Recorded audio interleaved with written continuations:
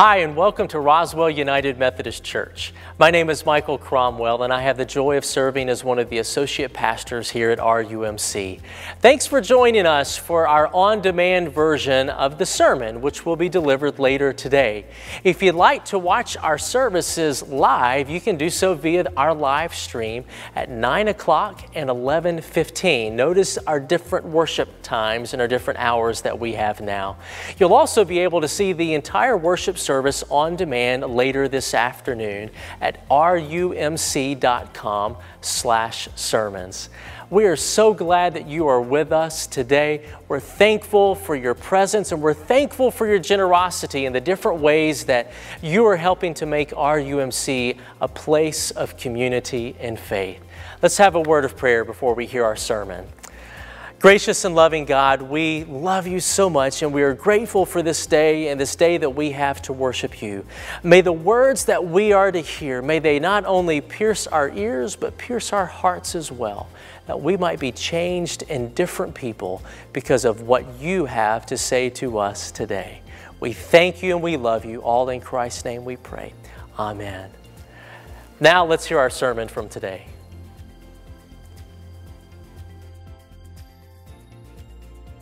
This morning I'll be reading from Matthew chapter 9, verses 9 through 17, and this is what it says. And as Jesus passed on from there, he saw a man called Matthew sitting in the tax office, and he said to him, "Follow me." And he rose and followed him. And it happened that as he was reclining at table in the house, behold, many tax gatherers and sinners came and joined Jesus and his disciples at the table. And when the Pharisees saw this, they said to his disciples, "Why does your teacher eat with the tax gatherers and sinners?" But when he heard this, he said, "It is not those who are healthy who need a physician, but those who are ill. But go and learn what this means. I desire compassion and not sacrifice, for I did not come to call the righteous, but sinners." Then the disciples of John came to him, saying, "Why do we and the Pharisees fast, but your disciples do not fast?" And Jesus said to them, "The attendants of the bridegroom cannot mourn as long as the bridegroom is with them, can they? But the days will come when the bridegroom is taken away from them, and then they will fast. But no one puts a patch of unshrunk cloth on an old garment. For the patch pulls away from the garment, and the worst tear results. Nor do men put new wine into old wineskins, otherwise the wineskins burst, and the wineskin pours out, and the wineskins are ruined. But they put new wine into fresh wineskins, and both are preserved." Pray with me. Jesus, we get to be a part of your day and what you're doing. May we never take that for granted, but move and transform our lives. It's in Christ's name we pray. Amen. One of the things after preaching for just a little bit that you begin to figure out is that you develop habits. Some of those habits good and some of those habits not so good. Eugene McGee talks about this. He said that when he preaches that he has a tendency to get excited and gesture very large. Well, one of the things that happens when he makes big gestures is that his shirt tail comes out of the back of his pants. So there's another thing that he has to do is make a small gesture, reaching behind him and tuck his shirt tail into the back of his pants. And he says that one Sunday he was preaching and he was really excited, and so his gestures got really large, and he knew that he automatically would just go back there and tuck in the shirt tail into the back of his pants. He said after a little while he realized that he was tucking in more shirt tail than he got dressed with that morning. He said what had happened was accidentally he'd backed up into the American flag and he began to tuck it into the back of his pants. He said he wasn't going anywhere. He wasn't real sure if he had the flag or the flag had him. Well, that's the way it is with habits, isn't it? Sometimes we don't know if we have the habits or the habit has us. And I believe that's what Jesus is talking about this morning. It's kind of a riddle because Matthew, the one who writes the Gospel of Matthew, talks about his own call. But he doesn't give any prelude to it. He just says that Jesus turned to him and said, "Follow me." And he left the tax office and followed Jesus. Well, Matthew had been following the habits of a tax gatherer. Now, it's not the same habits of tax gatherers nowadays. He wasn't just about, passing out 1099s and W-2s and making sure that people had done their math correctly. Tax gatherers back in Jesus' day had a little more the habits of a mafioso. That their habits were extortion. That they knew what their neighbors were up to. They had to in order to collect the taxes. That one of their habits was that they went to the Roman government and they bid for the job. And the Romans said, well, this is the tax that we expect collected. Anything over and above that, you can keep it. They knew where that hidden field was that a farmer might have to raise just a few more fruits and vegetables, a little more crop, to have a little extra cash. Well, he would be taxed on that field, so it was the tax collector that would go out, sneak, and search until they found that field. Or it might be that the farmers would bring in their crops on a two-wheeled cart into town, and a two-wheeled cart would be all that people saw, because a four-wheeled cart, well, that was taxed more. And maybe they would hide the four-wheel cart and use it maybe only at night. Well, the tax gatherer had to know where that four-wheel cart was and tax them on it. They were well practiced in the habits of extortion. They were well practiced in the habits of leaning on their friends, of collaborating with the enemy. And he couldn't follow Jesus and keep the habits of the tax collector. And then Matthew tells one story after another. That when he goes to eat with Jesus, it's the Pharisees that don't like the habits of Jesus. He's eating with sinners and tax collectors. And then it's the disciples of John the Baptist that don't like the habits of Jesus, and it's almost like they're piling on along with the Pharisees. It's not that they're eating with the wrong people, it's that they're eating at all. That John the Baptist's disciples, they have the habit of fasting, and Jesus isn't doing that. Well, Jesus tells a story about a bridegroom, and that in the time of celebration, that's when is the time to celebrate. And there'll be a time of mourning and a time of fasting, but now's not that time. And that Matthew, he draws all this together with a parable that Jesus talks about, that you don't put new cloth on an old garment. That if you sew a new cloth patch on an old garment, that when that patch, the new cloth, shrinks, it'll make the hole even bigger. That you use what's appropriate for that garment. An old piece of cloth with an old garment. And new wines with new wineskins, and old wine with old wineskins. That the habits are appropriate for what's going on. That Jesus was talking about habits of the kingdom. Habits that are appropriate for following Jesus are not the same habits that are appropriate for an old life. That Jesus talked about the kingdom of God or the kingdom of heaven more than anything else. And he came in order to usher in a new kingdom, and that those who have eyes to see and those who have ears to hear can see and hear the voice of God, the hand of God moving in right here in the middle of this old kingdom. And then in order to see and to hear what God's up to here now, that we've got to develop new habits for a new kingdom. And that's what I want to talk about this morning. New habits for a new kingdom. Habits of gratitude. And that's the first thing that I want to talk about this morning. Leonard Sweet tells a story that happened some years back, that a little boy in the Midwest was born blind. His parents prayed that the little boy might receive his sight. And when he was 5 years old, the family physician told the parents that he had read about a procedure done at Massachusetts General Hospital in Boston, Massachusetts. And that a physician there was doing a procedure that might might enable the little boy to recover his sight. Well, the physician and the parents began to ask questions and inquire about how long that the little boy might need to stay in the hospital, how to get there and come home, and the cost. Well, they were not wealthy at all, and they couldn't afford the travel and the time spent there. They couldn't afford the stay in the hospital and all the medical costs. But the church rallied behind the family and rallied the community. And people began to put together what they had, and sure enough, they got together enough money where the family could go to Boston from the Midwest, and the little boy could get the procedure, the surgical procedure. Well, the day came for them to leave, and the little boy had his teddy bear with him, and Teddy looked awful.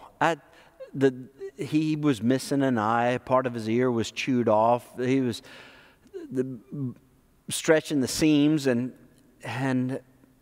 his mom said, well, why don't you leave your teddy bear here and we'll get you a new one when we get to Boston. The little boy said, no, I need him.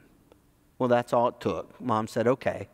So they went to Boston, and in all of the tests that the little boy had leading up to the procedure, the little boy wanted his teddy bear with him.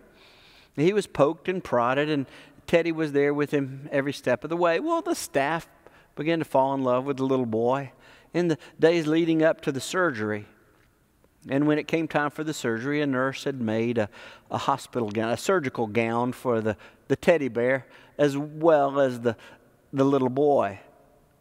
He went in for the procedure, and after it was done, the doctor told his parents, he said, I believe the surgery was successful, but we won't know for a few days. We need to keep his eyes wrapped as they heal. And the day came for them to take off the bandages, and sure enough, for the first time ever, the little boy was able to see his mother. He was able to see his father. He was able to see the doctor, the balloons, the flowers, the teddy bear, everything around him for the first time and the first time ever. Well, the doctor said he needs to stay here for a few more days to make sure that infection doesn't set in, and then there's no reason that you all can't go home as long as infection doesn't set in his eyes. Well, the day came for them to leave, and the doctor came to say goodbye to the little boy, and the little boy handed his teddy bear over to the doctor. The doctor said, no, I know you love Teddy, and I can't take teddy bear from you. That's when the little boy said, I want you to have him. It's my way of saying thank you.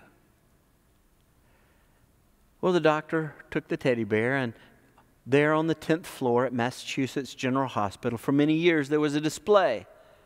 And below the display was a handwritten note by the doctor, and it said, this is the highest fee I've ever received for services rendered. Well, there's a name for that, and that name is gratitude. Gratitude. It's not just a feeling in the heart, it's a habit. It's something that we practice. It's a holy habit. It's a kingdom habit. 1 Thessalonians 5:18 says, in everything give thanks, for this is God's will for you in Christ Jesus. It's a kingdom habit. It's God's will for you and for me, that there's something in us when we begin to practice that habit of gratitude. We develop eyes that see the hand of God moving, and we give thanks and praise to God even more. That when we give thanks, we begin to hear in a way that we didn't hear before when we practice the habit of gratitude. And it causes us to give thanks. To give thanks to God, to give praise to God, and to give glory to God. It's a habit that at first we begin to practice, and we might have that habit, but after a while, that habit has us. It's a kingdom habit. But it's not the only kingdom habit. There's also the habit of repentance. C.S. Lewis talks about when he was a boy, he had bad teeth. and that he hated going to the dentist. That if ever he had a toothache or a pain in his mouth, he would try as long as he could to keep it from his mother, because he knew that the minute that he told his mother that he had a toothache or a pain or a sore tooth, that she was going to take him to the dentist. And the dentist wasn't going to say, well, a little tooth decay is all right. The dentist wasn't going to say, a little infection is okay. No, that his dentist was going to get to the bottom of it and make sure that all of the decay was gone and all of the infection was gone, because that's what good physicians do. Jesus is the great physician. And the habits that infect our lives, just naturally, just about every day, are too often habits that break down the relationship between us and other people, the relationship between us and God. And Jesus, the good physician, it's what he did on the cross. He gave his life to take away the power of the infection of those habits, to take away the sin, the shame, the fear, to take away those habits that would make our lives know death and destruction and not life and peace. Jesus gave his life on the cross that he might change who we are. Change, and that change is called repentance. And it's not just a change of habit, it's more than anything, it's a change of mind and a change of attitude. He rose from the grave to give us power in the here and now, not just when we die, power in the here and now. To change once and for all. Well, it takes practice. It's not that we do nothing. No, we seek that change through repentance. We seek his power through repentance. That word repent was the first word in Jesus' first sermon. And Matthew records that it was a sermon that he preached again and again and again and again. Matthew chapter 4, verse 17 says, from that time on, Jesus began to preach and say, repent, for the kingdom of heaven is at hand. That God's will in the here and now, that when Jesus began to usher in this new kingdom right here in the middle of the old kingdom, it required that we practice a change, a transformation, a change of habits, that we began to take on the character of Christ and not the character of decay, not the character of death and sin. It's what Jesus did for you and me on the cross. And it's a habit that we can start practicing with his power, start practicing today. It's a kingdom habit. And the more that we begin to practice repentance, well, it's the practice of repentance begins to have us. But it's not only the habit of repentance, not only the practicing the habit of gratitude, it's also practicing the habit of hope. Of hope. A few years back, there was an NFL team that had a good record going into the playoffs. They had high hopes of winning the Super Bowl. But in their first playoff game, they didn't execute very well at all. They were missing blocks, missing tackles, fumbling the ball. They were dropping passes. And at the end of the first half, they were behind 21-0. As they went into the locker room at halftime, they knew that the coach was going to read them the riot act, that he was going to be red-faced and he was going to be loud and talking to them about all the places that they had blown it. But that's not what happened. Instead, the locker room was quiet. They had a chance to think about what they had done. And it was at the end, the very end of the halftime, that the coach did go into the locker room. And instead of words telling them everything that they'd done wrong, he said, "Gentlemen, you've got a great second half inside of you. Now go play it. Now go and play it." That's the hope that Jesus gives to you and to me. Not just to go in there and do our best, but that His best will live in you and me. Colossians 3:27 says, "Christ in you is the hope of glory." Not that you just might go out there and do your best, but that He'll do His best from you. It doesn't mean that there's no trying from us. It doesn't mean that there are no habits that we practice. That we practice leaning on Him. We practice relying on Him. We practice trusting in Him. That His habits, that they give us hope. Hope for the second half of life. This morning it may be that nobody needs to tell you that you've blown it. That first half of life didn't go at all the way that you planned it. And that you fumbled. And that you missed the mark. And it may be that this morning you've been practicing that over and over again in your head. That's the first half and it's gone. Christ in you is the hope of glory.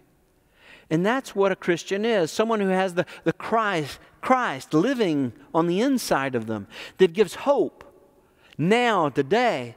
That we begin to practice His power and His strength. It's why He rose from the grave, that He might live His life through us.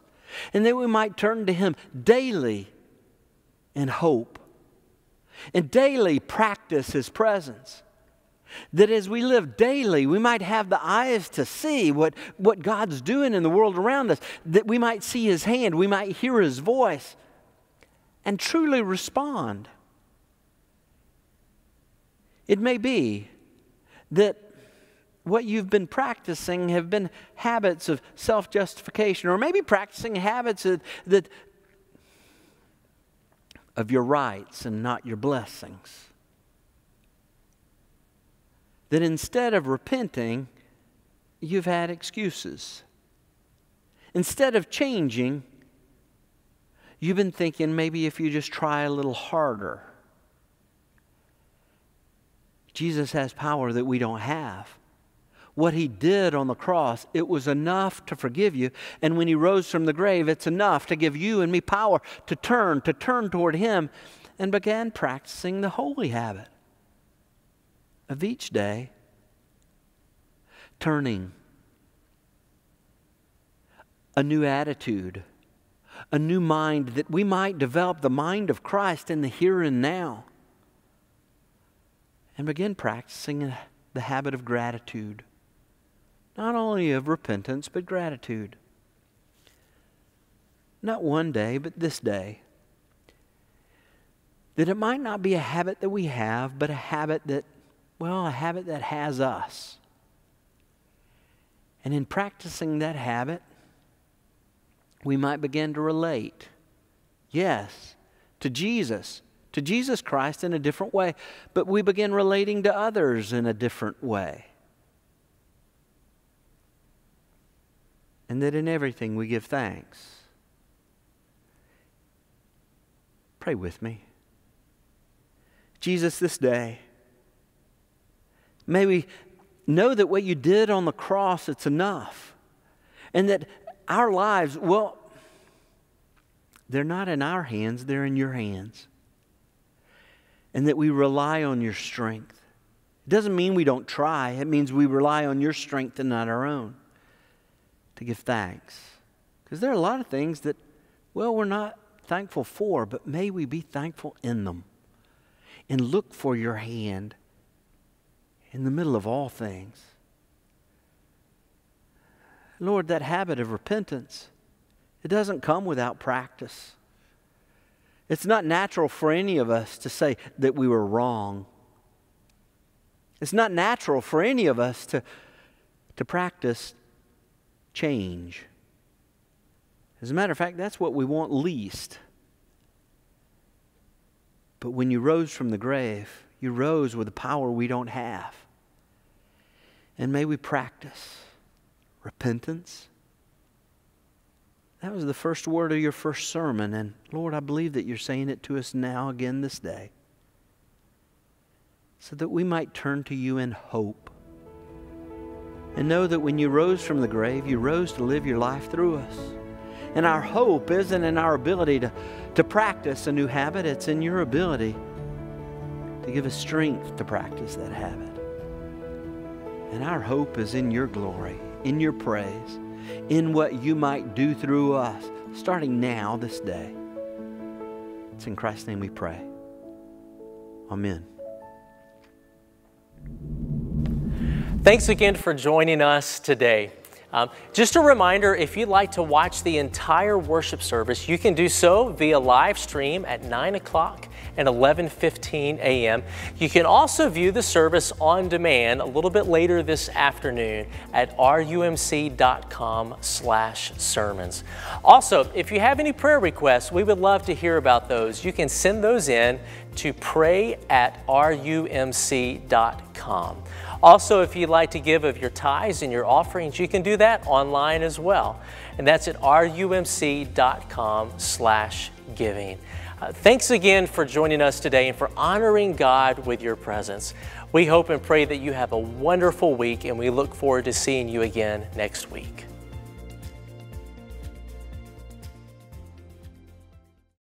Hi, thank you for joining us. My name's Tom Davis. I'm senior pastor here at Roswell United Methodist Church.